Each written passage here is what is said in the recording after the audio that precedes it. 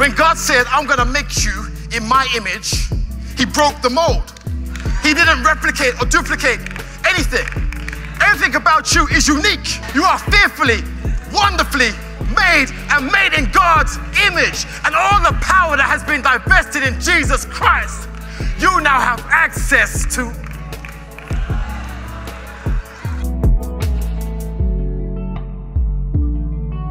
Glory to God. Sound like somebody's come here ready to have church this morning.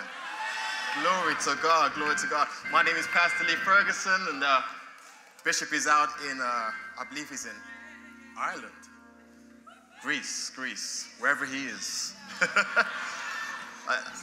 I get tired just watching the bishop. I don't know how he does it. It's an anointing on him for sure.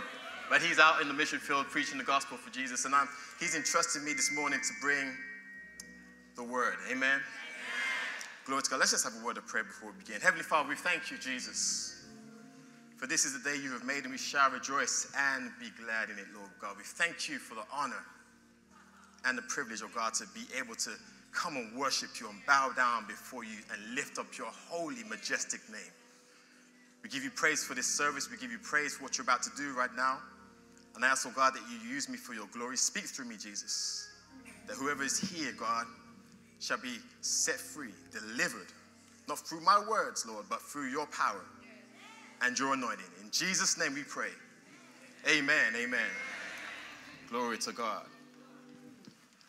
Turn your Bibles to Ephesians chapter 1. Ephesians chapter 1.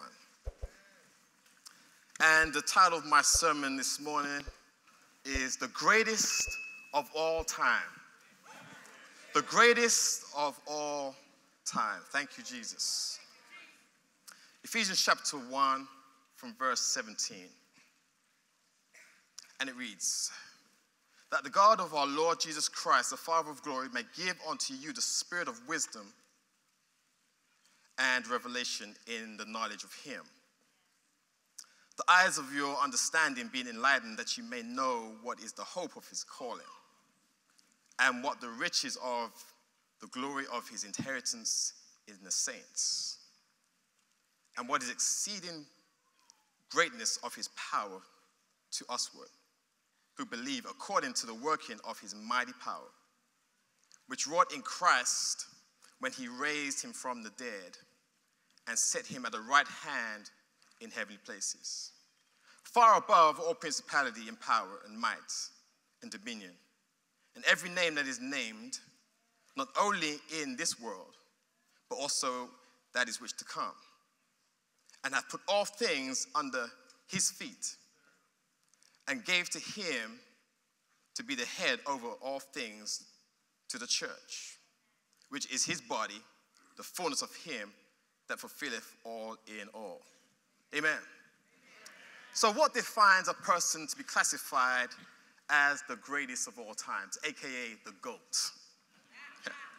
The definition of being the GOAT has been inspired by people in our society that we regard as the greatest human being to ever master a particular category in a specified area of expertise.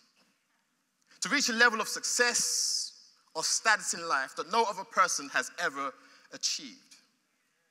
Receiving worldwide recognition and accolade, not only from a monetary standpoint, but their spectacular contribution and influence in modern times. So with that being said, let's look at some people that we regard as the greatest of all time. There's Albert Einstein, born in Germany on March 14th, 1879, and is widely held to be the greatest and most influential scientist of all time. He's best known for his equation E equals mc squared, which states that energy and matter are the same thing, just in different forms. And he is responsible for discovering the photoelectric effect. Then we have Winston Churchill, born in the UK on November 30th, 1874, regarded to be the greatest prime minister to have ever lived, and led the British to victory in the Second World War. For him, I'm grateful because I'll be speaking German right now. One of his famous speeches said, "We shall go unto the end. We shall fight in France. We shall fight on the seas and oceans. We shall fight with growing confidence and growing strength in the air. We shall defend our land, whatever the cost may be. People don't speak like this no more. Sidney Poitier, born in Miami, Florida, on February 20th, 1927. An American actor, film director, and diplomat. He was the first black actor to ever win Academy Award. He also won a Golden Globe, a BAFTA, and a Grammy Award. He was also nominated to receive 2 Emmy Awards and Tony Awards. Then we have Leonardo da Vinci, born in the Republic of Florence on April 15, 1452. He was a painter and a drawer and regarded as the greatest creator ever. He painted the famous Last Supper and the Mona Lisa, and is revered by millions of people even to this day. One of his paintings sold for $450 million. Then there's Mother Teresa, born in Ottoman Empire on August 26, 1910. Founded missionaries of charities which grew 4,500 nuns across 133 countries in 2012, and cared for people who were dying of HIV, leprosy, and tuberculosis. Her charity vowed to give wholeheartedly free service to the poorest of the poor. She received an honor of the Ramon Peace Prize and the Nobel Peace Prize. Then there's Michael Jordan, born in Brooklyn, New York, on February 17, 1963. Or you LeBron haters, just be quiet. Michael Jordan is the GOAT. I don't care what you say. I don't care what you say. Anyway. His profile on the NBA website lists him as the greatest basketball player to ever live. Receiving 6 NBA championships, 6 NBA finals, MVP, 5 most valuable players, and 14 All-Star awards. His net worth is $3.2 billion. Then there's Tom Brady, born in California on August 3rd, 1977. An American football quarterback for 23 seasons, 20 of which were with the New England Patriots. Winning 7 Super Bowl championships, 5 Super Bowl MVPs, 3 NFL MVP awards, just to name a few. He has been regarded as the greatest quarterback of all time. Then there's Whitney Houston, born in New Jersey, August 9th, 1963. Selling over 220 million records worldwide, receiving 6 Grammy Awards and 22 American Awards. She became one of the greatest females of all time. As great as these people are, I want to introduce you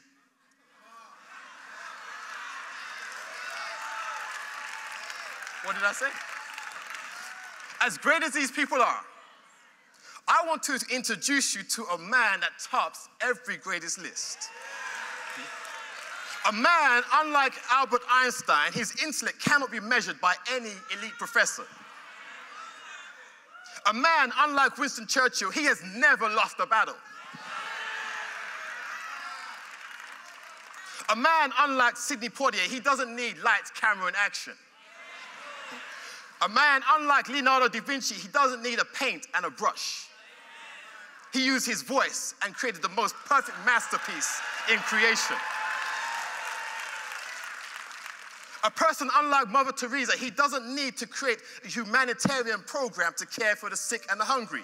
Instead, he says, I am the bread of life, and I am the healer of the sick. A man unlike Michael Jordan and Tom Brady, he has never lost a game. And his ability to call a play will lead you to victory 100% of the time. A person unlike Whitney Houston, when this man walks on the stage, the heavenly host of heaven says, holy, holy, holy, Lord God Almighty, who was and is to come. This man is life. Before there was life, he is life. This man is without beginning and without end. This man is so wealthy, when he walks in heaven, his feet are walking on paves of gold.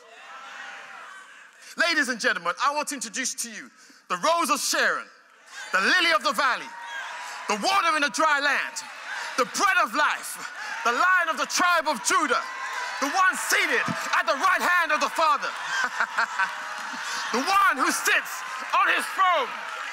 The world is his footstool. Every person that's ever lived and every person that is about to live has to cry, holy, holy, holy, Lord God Almighty. Who am I talking about? I am talking about the first, the last. His name is Jesus.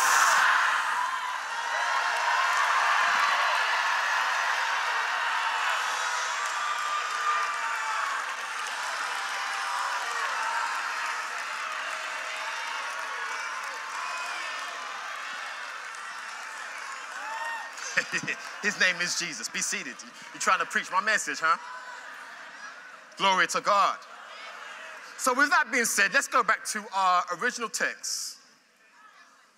And I'm going to use the NIV version, New International Version, just to bring some foundation, a different approach to this scripture. It reads, I keep asking that the God of our Lord Jesus Christ, the glorious Father, may give you the spirit of wisdom and revelation, so that you may know him better. I pray that the eyes of your heart may be enlightened in order that you may know the hope to which he has called you, the riches of his glorious inheritance in his holy people, and his incomparably great power for us who believe. The power is the same as the mighty strength he exerted when he raised Jesus Christ from the dead and seated him at the right hand in heavenly realms, far above all rule, authority, power, dominion, and every name that is invoked, not only in the present age, but the one to come. And God placed all things under his feet and appointed him to be head over everything for the church, which is his body, the fullness of him who fills everything in every way. Okay. Paul said some magnificent things in this scripture. Paul stated that he prays that we obtain the spirit of wisdom and revelation so we may know him, Jesus, better. So my question is, what is the spirit of wisdom and revelation? If I study Michelle long enough, I will learn her personality. I will know what she likes and dislikes. I will know what excites her. I know what angers her. If I study the mechanics of my car, over a period of time, I will understand how that car operates. The spirit of wisdom and revelation refers to the gifts of the Holy Spirit to help us understand Jesus. These insights cannot be naturally attained. What do these special gifts do? They confirm the truth of Scripture. It brings understanding and knowledge of Scripture. These gifts also reveal sin. These gifts drive us to be closer to Jesus. It helps us understand the power that was divested in Jesus. Paul then goes to say that the eyes of your heart may be enlightened in order to know the hope to which you are called. Without these gifts of wisdom and revelation, you are walking around literally blindfolded. You cannot see the difference between the woods and the trees.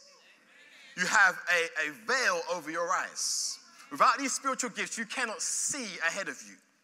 So it's no wonder then when we see so many people living wicked, sinful lives. All that tells me is that their eyes have not been enlightened to the truth of Jesus. He continues to say the riches of his glory in his glorious inheritance in his holy people and great power for us who believe. Amen. Have you ever seen a king's kingdom? I have. Coming from a country where they have kings and queens, I have been to Buckingham Palace, I've been to Blenheim Palace, and these are magnificent sights. Every conceivable jewel that you can think of are in these places. You have gold, you have rubies, you have precious artifacts. The king has enormous wealth and resources. The scripture says that to those who believe, you have incomparably great power. What is this great power that I'm referring to? When God said, let us make man in our image, the Father, Son, and the Holy Spirit, the triune being, what he was saying was, I'm creating man in our image. God spoke life into existence. He created everything that we see and live in today. He used his creative mind and words to create everything that we live in today. The deep oceans, the galaxies, the solar systems, God created that with his creative power. That same power, people of God, has been divested into you and me. Think about that. That same power is inside of you right now. That same power that caused the sun to be placed in the sky. The deep oceans filled with every kind of creature you can think of. That same power is inside of you and me. So let me ask you a question though. If that is the truth, which it is because the word of God is forever settled in heaven, God cannot lie. There's no mistake in God. There's no fallacy in God. God never makes a mistake. So let me ask you this question. Why is there such a massive disconnect between what God has said and created compared to the life you're living right now? Let's answer that question. Let's go to the book of Judges. Why is there such a massive disconnect between the Almighty God and the power that he's divested in us and the life you're currently living? Judges chapter 6, reading from verse 1. Glory to God. And the children of Israel did evil in the sight of the Lord, and the Lord delivered them into the hand of Midian 7 years. And the hand of Midian prevailed against Israel, and because of the Midianites, the children of Israel made them the dens which are in the mountains and caves and strongholds. And so it was when Israel had sown that the Midianites came up, and the Amalekites and the children of the east, even they came up against them. And they encamped against them and destroyed the increase of the earth, till thou came unto Gaza, and left no substance for Israel, neither sheep nor ox or ass. Let's go to verse 7. And it came to pass when the children of Israel cried out unto the Lord because of the Midianites, the Lord sent a prophet unto the children of Israel, which said unto them, Thus saith the Lord God of Israel, I brought you up from Egypt, and brought you forth out of the house of bondage, and I delivered you out of the hand of the Egyptians, and out of the hand of all that oppressed you, and drave them out from before you, and gave you their land. And I said unto you, I am the Lord your God. Fear not the God of the Amorites, in whose land ye dwell. But ye have not obeyed my voice. And there came an angel of the Lord and sat under the oak which was in Ophrah, that pertained unto Joash, the Abiezrite. And his son Gideon threshed wheat in the winepress and hid it from the Midianites. And the angel of the Lord appeared unto him and saith unto him, The Lord is with thee, thy great man of valor. Let me stop there for a second. So, I asked the question, why is there such a big disconnect between what God has said, his creative power, and the life you are living right now? The children of Israel are a perfect example as to why things are not working out in many people's lives today. You would have thought that they, having come out from the land of Egypt in the book of Exodus, all of the things that they saw, that great Exodus, how God used Moses, you would have thought that that would have stayed with them for the rest of eternity. But how quickly we forget what God has done for us. Not only forget, but turn away from God and start living a life of sin. How is that possible? But this is exactly what happened to the children of Israel. So now they find themselves captive to the Midianites for 7 years because of sin. But look how merciful God is. You would have thought God would have been, if I was God, let me just be honest. If I was God and I delivered you from your bondage and your captivity, and then you turn around and do the same thing, I'll be done with you. So thank God I'm not the Savior.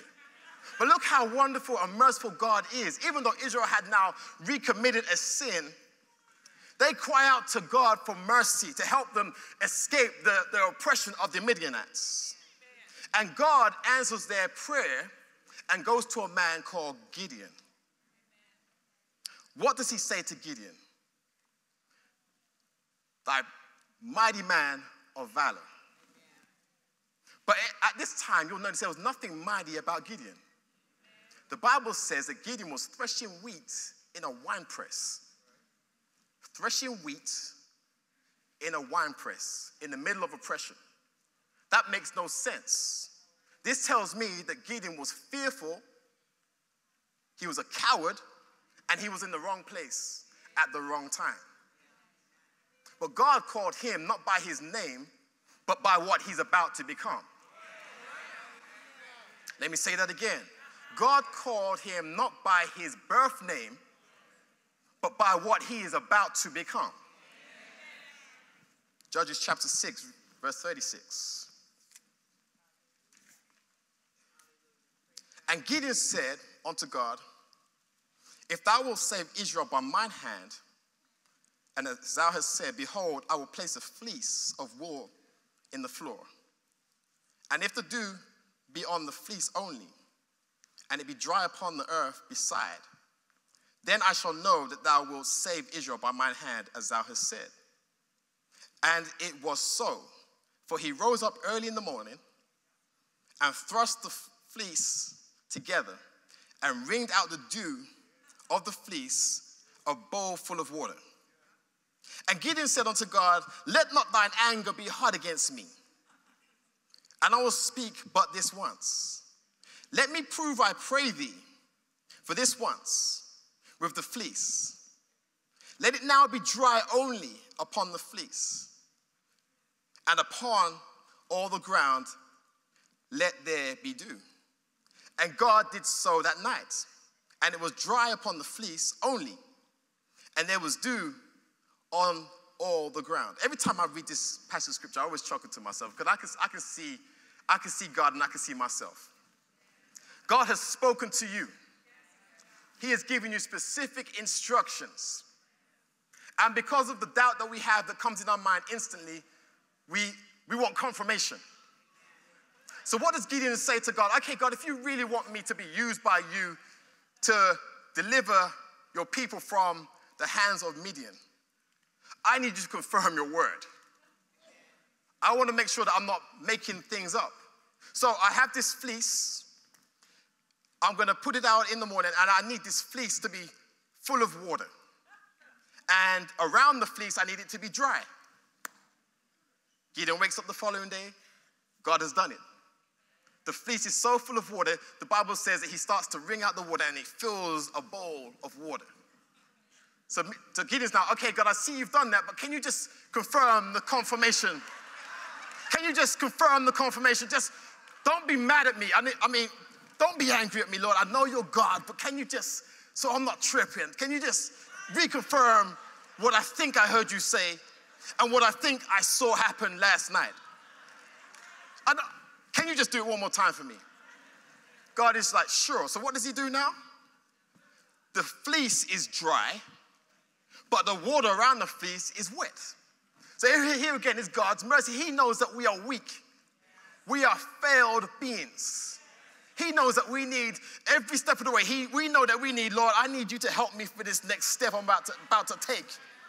Forgive me, Lord, for I'm weak in my mind, I'm weak in my flesh. And God in his mercy, he will give you what you need.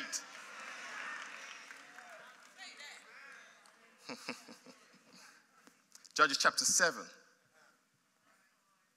verse 2. Excuse me, Judges chapter, look at it. Judges chapter 7, verse 2. And the Lord said unto Gideon, the people that are with thee are too many for me to give the Midianites into thine hands, lest Israel vaunt themselves against me, saying, mine own hand have saved me. Now therefore go to proclaim in their ears of the people, saying, whosoever is fearful and afraid, let them return and depart early from Mount Gilead. And there returned of the people 22,000, and there remained 10,000. And the Lord said unto Gideon, the people are yet too many. Bring them down to the water, and I will try them for thee there. And it shall be that of whom I will say unto thee, this shall go with thee, and the same shall go with thee. Of whomsoever I say unto thee, this shall not go with thee, the same shall not go. And he brought them down, the people, onto the water.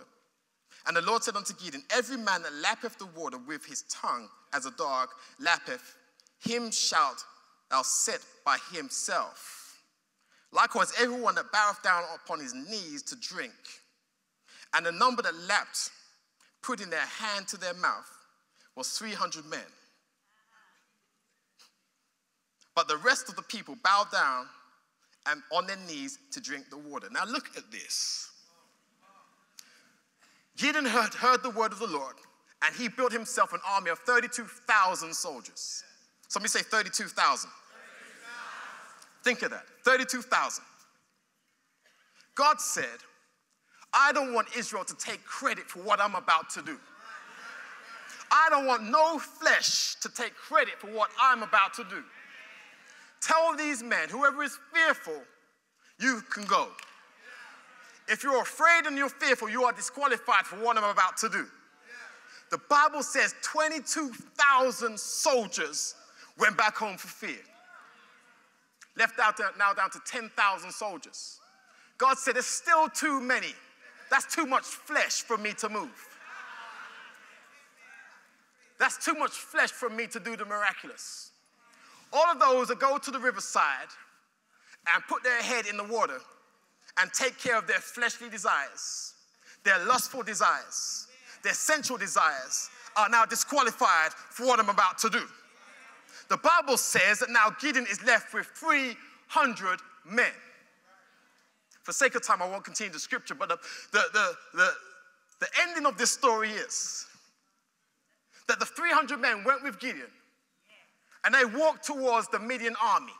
The Bible says there were so many Midianites that it looked like grasshoppers on the land. You cannot count the amount of men in the Midian army compared to 300 men. So as they are walking towards the Midian army, here comes the Lord with his power. They are walking, saying, the sword of our God is with us. As they are walking, the Midian army hear this sound. As they're walking towards the Midian army hears this sound, and they are so fearful that they start to kill each other. They are so fearful that they start to destroy each other. So what am I saying to you, saints of God? This is not the time to be fearful. This is not the time to be fearful. God is about to do the miraculous in your life, but do not disqualify yourself. Do not allow your fleshly desires to disqualify yourself for what God is about to do. There is a God strategy for your deliverance. I say it again. There is a God strategy for your deliverance. There is a kingdom strategy for your deliverance. There is a God-given word for your deliverance. Whatever the devil has come against you with, whatever the force of hell has come against you with, there is a God strategy. There is a kingdom strategy for your exit. What is this strategy that I'm referring to? Let's go to Ephesians chapter 3.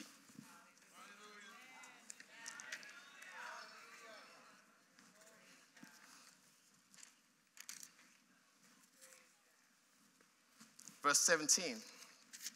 Glory to God. And it reads that Christ may dwell in your hearts by faith, that ye being rooted and grounded in love, may be able to comprehend with all saints what is the breadth, the length and depth and height, and to know the love of Christ which passeth knowledge, that ye may be fulfilled with all fullness of God. Now unto him who is able to do exceedingly. Now unto him who is able to do exceedingly, abundantly, above all that you may be able to ask or think, according, disclaimer, to the power that works in us. Unto him be glory in the church by Christ Jesus throughout all ages, world without end. I said to you, there is a God strategy. I submit to you, church, no power, no abundantly. No revelation of who God is, you cannot expect the abundantly in your life. No relationship with God, you cannot expect the supernatural abundance of God to. If there is something not right in your life, I submit to you, it is not the word of God. If there's something not right in your life, I submit to you, you are out of alignment. Let me talk about me and my wife for a second. Is that okay? I'm going to do it anyway. So, we were having a conversation a few weeks ago, talking about our finances and what is the number that we would need to be completely debt-free. And me and my wife, it's amazing how God works with us. We just be having these random conversations. I'm like, there it is. That's the Lord right there. It happens all the time with us. Just talking. Oh, there's God right there. God gave us a strategy. God gave us a kingdom strategy. God gave us a word. And we applied that God kingdom strategy to be financially free.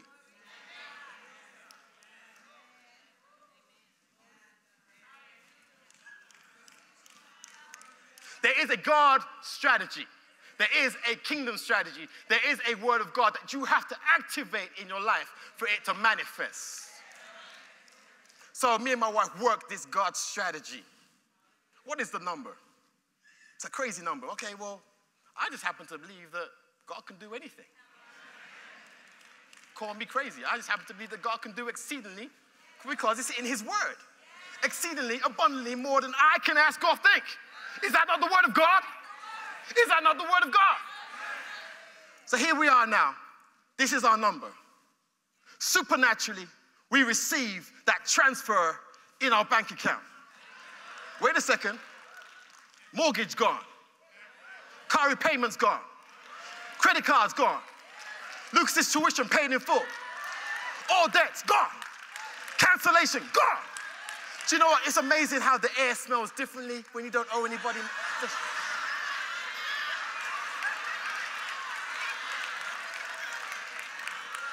You mean to tell me that I can walk in such abundance that man can't control my finances?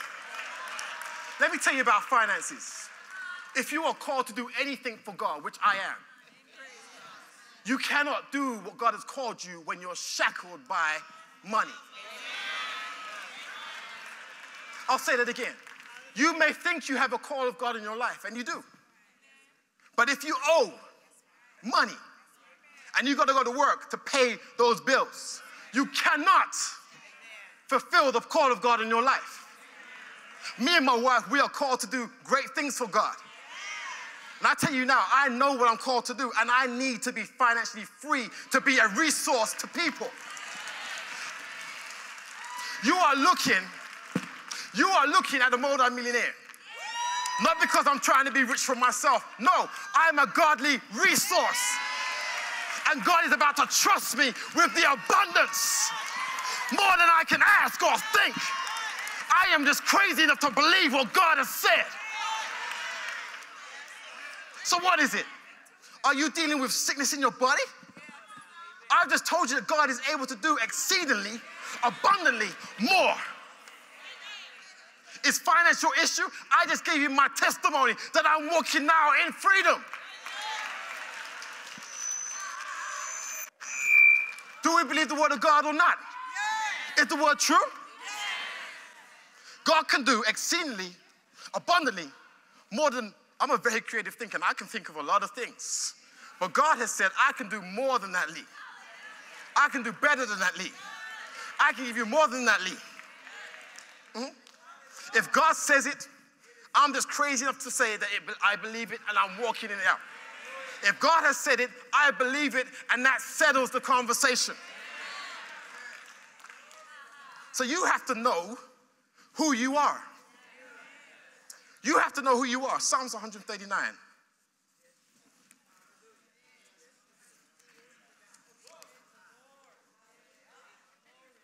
Verse 14, I will praise thee, for I am fearfully and wonderfully made. Marvelous are thy works, and that my soul knoweth right well. Let me just show you something.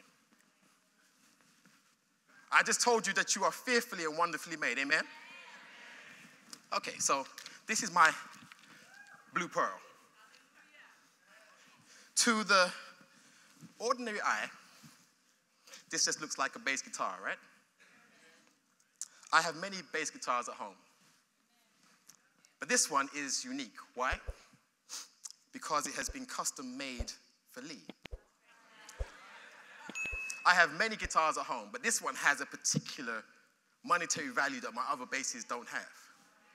I had to wait a year for this thing to be made for Lee Ferguson.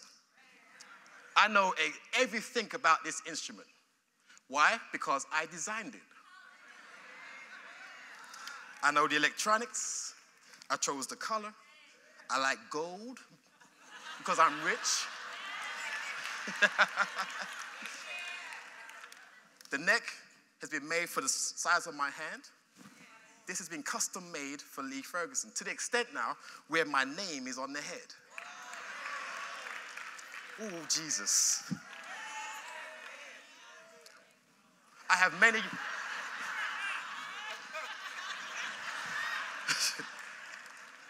I have many instruments, but this one has a particular value. Why? Because it is custom made. What am I saying to you? Pastor Lee, you don't know what I've done. You don't know where I've been. I submit to you, you are custom made. Pastor Lee, I've been sexually abused. I hear you. You have been custom made. Pastor Lee, I'm strung out on alcohol and substance abuse. I submit to you. You are custom made. I'm going through a divorce right now. How can I be custom made? God has said you are custom made. I can't stop watching pornography. I say to you, you are custom made. I keep having suicidal thoughts.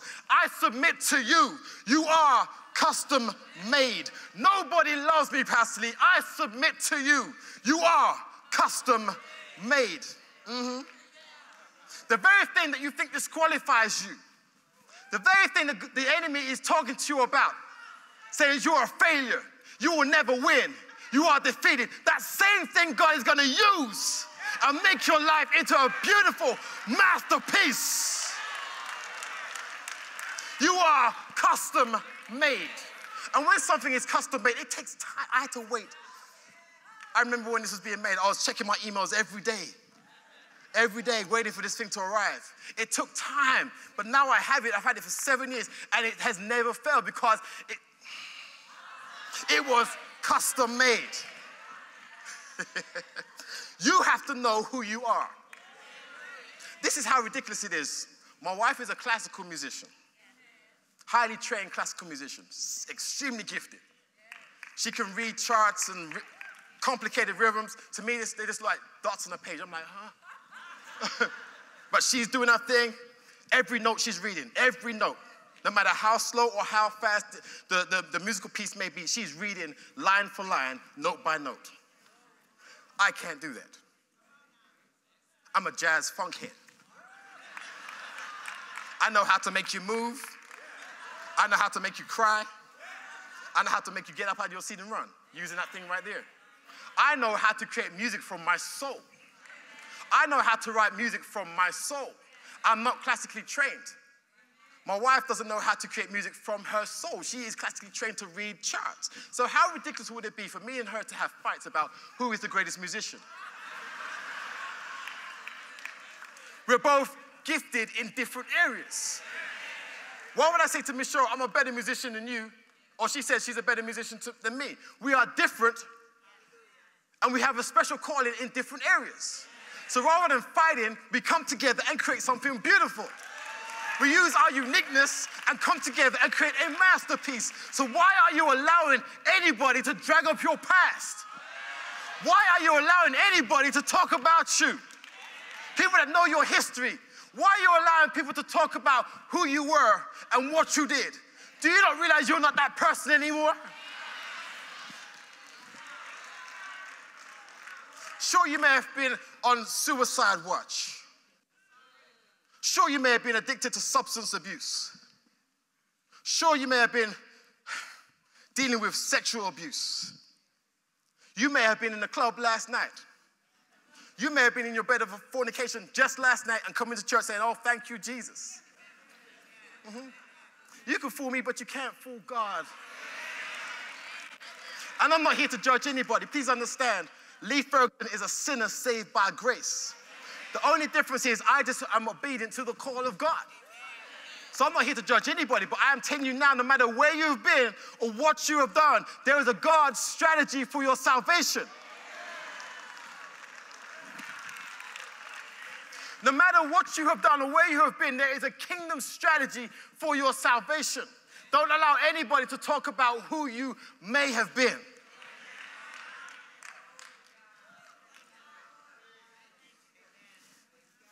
My gifts are unique to me. I may not be the greatest bass player on the planet, but I am.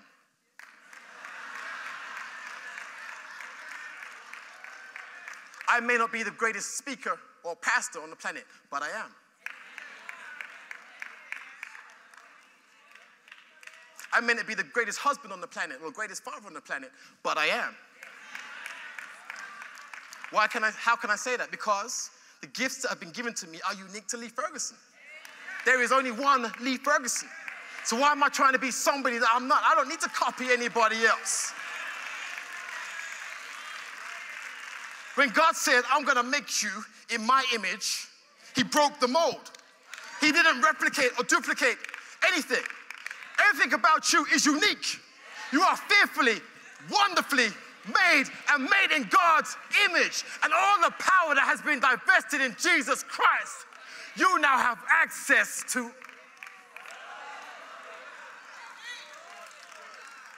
So why am I wasting my time having pointless conversations with somebody who's trying to tell me who I am? You don't even know who I am. Where were you when my face was down in the mud? Where were you when I couldn't afford to pay my bills? Where were you when I had to make a choice between gas and food? Let me tell you now, there is no glory in poverty.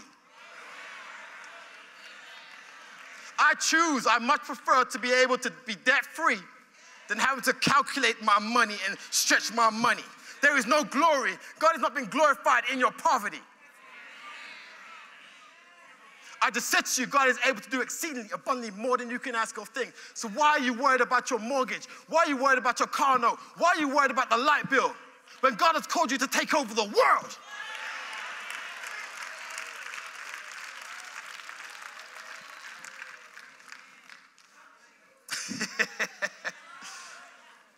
Let's go to Mark 11. Let's just see how crazy that sounds. Oh God, I can't afford to pay the light bill, Jesus. The electricity bill is so high.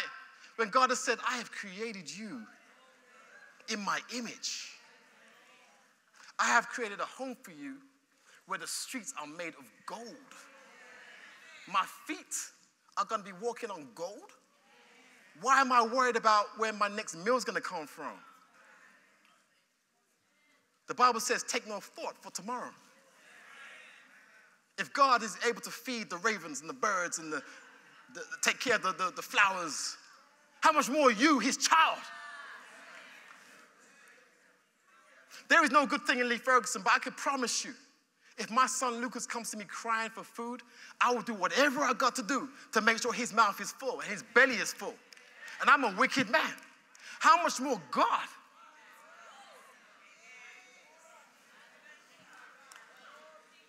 Do you not think God can see your tears? Do you not think God has heard your prayer? I just told you you're custom made and it takes time. You want instant. We're living in a society where everything is instant gratification. I've got to have it now. There is nothing in the Bible that says you have to have it now. There is seed, time, and harvest. If you can understand that principle, you're going to be cool. There is time. There is seed. What seeds have you been planting? The reason why I have financial abundance is because I've been planting I have been planting seed for years. Children that I will never meet, I am paying for them. I'm not saying this, I'm telling you my testimony. I'm helping you to get out of your mess. What seeds are you planting now? What are you believing for? Plant the seed. Let that seed grow over time, and then you will receive your harvest. Mark 11, verse 12.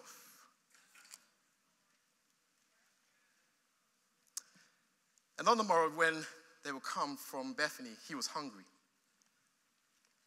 And seeing a fig tree afar off having leaves, he came, if haply he might find anything thereon. And when he came to it, he found nothing but leaves, for the tree of figs was not yet. And Jesus answered and said unto it, no man eat fruit of thee hereafter forever. And his disciples heard it. Verse 20. And Jesus answering saith unto him, have faith in God. Let me just stop there for a second. So, Jesus was hungry. He had a need. And he went to a supply expecting for this tree to produce its harvest. The fig tree was supposed to produce fruit to feed Jesus. That's its purpose. Jesus comes to the tree and noticed that the tree wasn't producing fruit. Oh, God. So what does Jesus do? He curses the tree and walks away. I say that again. He speaks to that tree and he walks away. The disciples, the Bible said the disciples heard it. It's like, Jesus, we heard you curse that tree. The following day, they come back to the tree, and the tree has been withered from the root. Not from the top. From the root up. What am I saying to you? Too many of you are trying to resurrect dead things. You keep going back to that dead situation. You keep going back to that dead relationship. You keep going back to that dead business. You keep going back to that deadbeat boyfriend. You keep going back to that hussy, girlfriend. Yeah, I said it. She's no good for you, but you keep going back to her. You are anointed. You are called. You have no business messing around with Jezebel.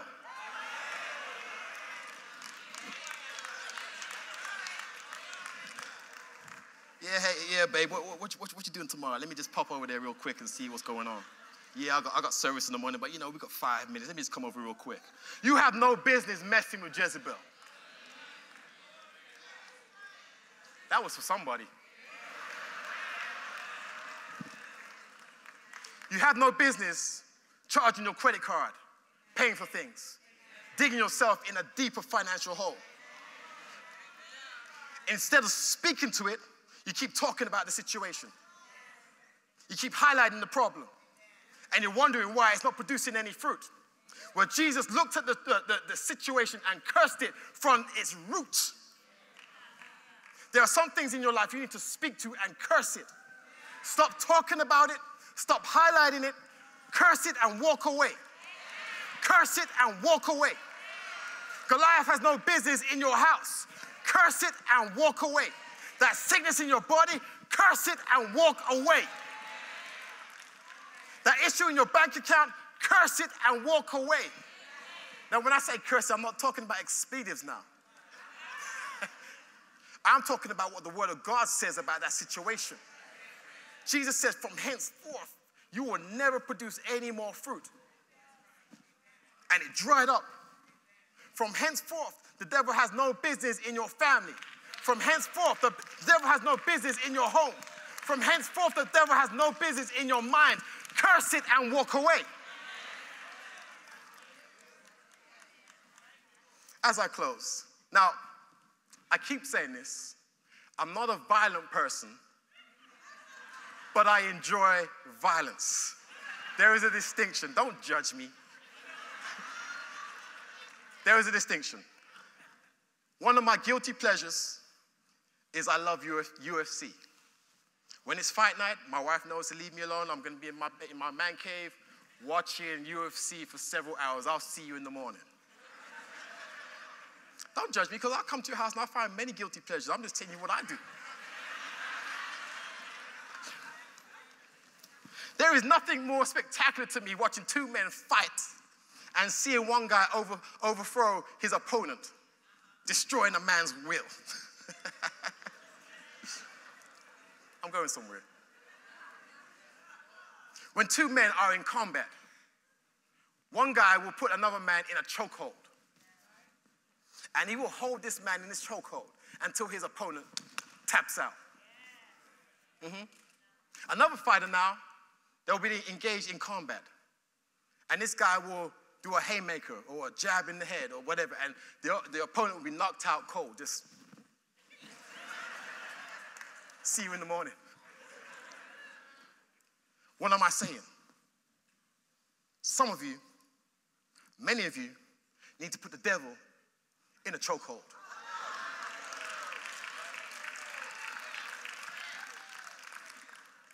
Many of you need to put the devil in a chokehold. Why are you playing with the devil? Why are you playing with the devil? You don't realize the devil is like a roaring lion. He's not the lion, but he's like a roaring lion. He's just looking for an opportunity to get into your life. You don't need to play games with him. He's a terrorist. He's a serpent. He has no business in your life. You're being too nice with him. Use the word of God and put the devil in a chokehold. You will let go of my finances. You will let go of my health. You will let go of my children. You will let go of my husband.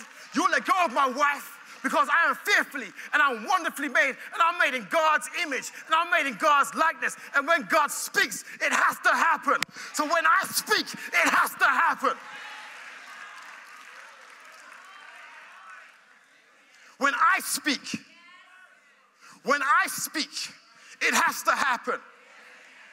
I am the king in my house. I am anointed by the Holy One of Israel. God says, Lee, whatever you say, I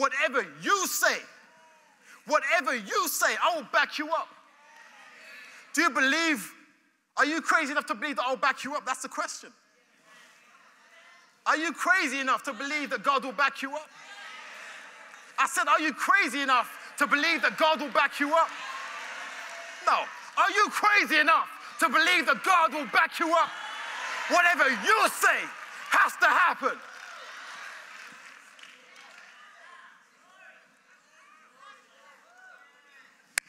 As I close, tomorrow, this is making me nervous. I told you this is custom made, man.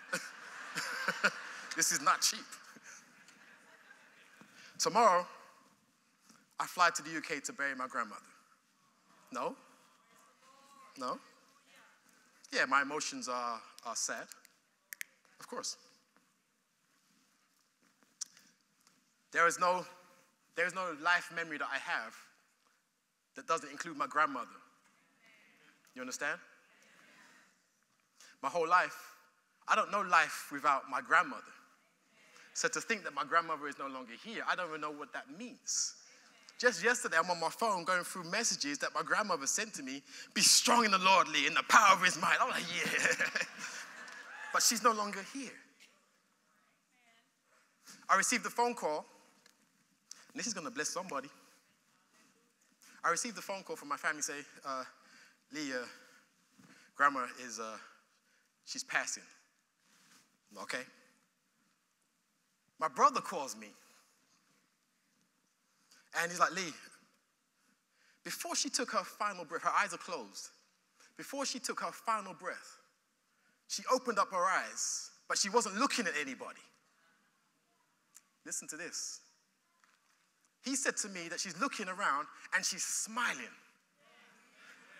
but she's not looking at anybody. I'm like, what did she see? What did she see? She saw Jesus. She saw Jesus, and she closed her eyes and went to be home with Jesus. So what am I saying to you? Even in death, you can smile. Because when you are in Jesus, you cannot lose. When you are in Jesus, there is no lack. There is no loss. There is no when Jesus is with you, there is nothing that can come against you. Even in death, my grandmother was smiling. She's not a person by any levels that I would call her financially successful or famous. But she is a powerhouse for Jesus, because you know why? In her final days, she's telling people about Jesus. She's testifying about the goodness of Jesus as she's laying in her deathbed. She's talking about Jesus. Her eyes were closed, and as she opens up her eyes, she's looking at the glory that she's about to walk into. She sees the kingdom of God that she's about to walk into.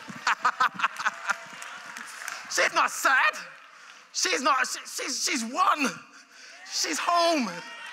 Hear me, she's home. Hear me, she's home. I said she's home. You have won.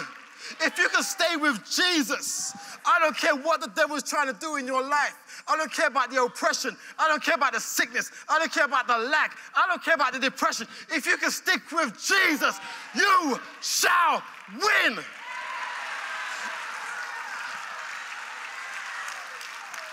If you can stay connected to the true vine, no matter what has happened in your life, no matter where you have been, no matter what you have done, no matter what, if you stay with Jesus, there is no lack, there is no poverty, there is no sickness, there is no brokenness. You will win. Jesus has never lost a battle. Jesus cannot lose a battle. When I say to you, you are made in his image, you are custom made, you cannot lose.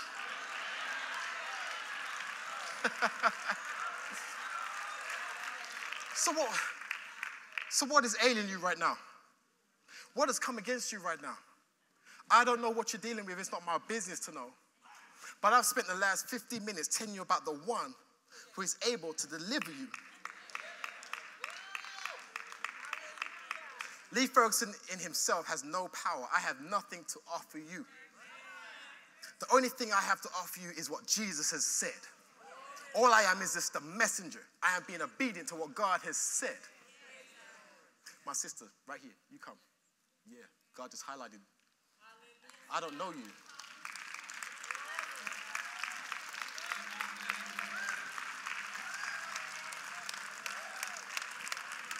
Raise your hands. God just highlighted. I haven't finished my message. God said, you. God showed me you.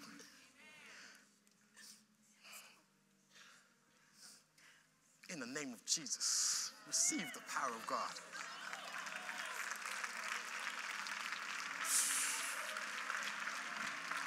That's amazing. That is amazing. Wow. Wow. Okay, I'm done. Amen. I don't need to labor the point. You have a choice to make. You either believe the word of God or not. Please understand, it's 2024. This is not the time to be playing any type of games. I'm not here to give you a message of fear, but I'm here to give you a reality check. You either believe the word of God or you don't. We are in the year of acceleration and demonstration. I just testified to you that you're seeing a man that has experienced the acceleration and demonstration in his life. Turnaround happened just like that. Wow.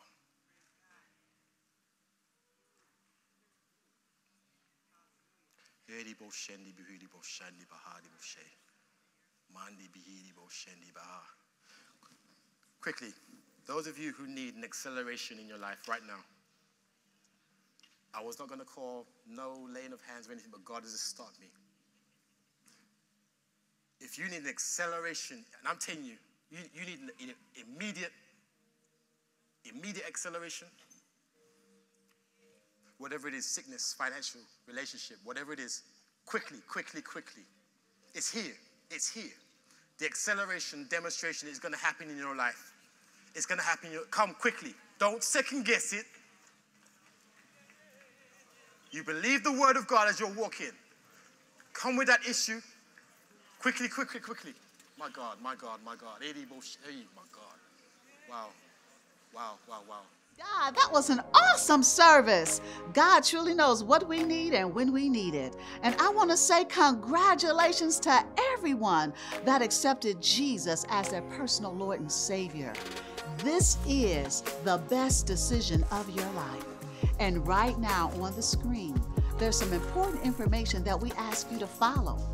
Fill it out in its entirety, and we'll send you a gift that will help you with the next step. Thanks everybody for joining us, and don't forget all the events that's going on this week, and we'll see you at the next service.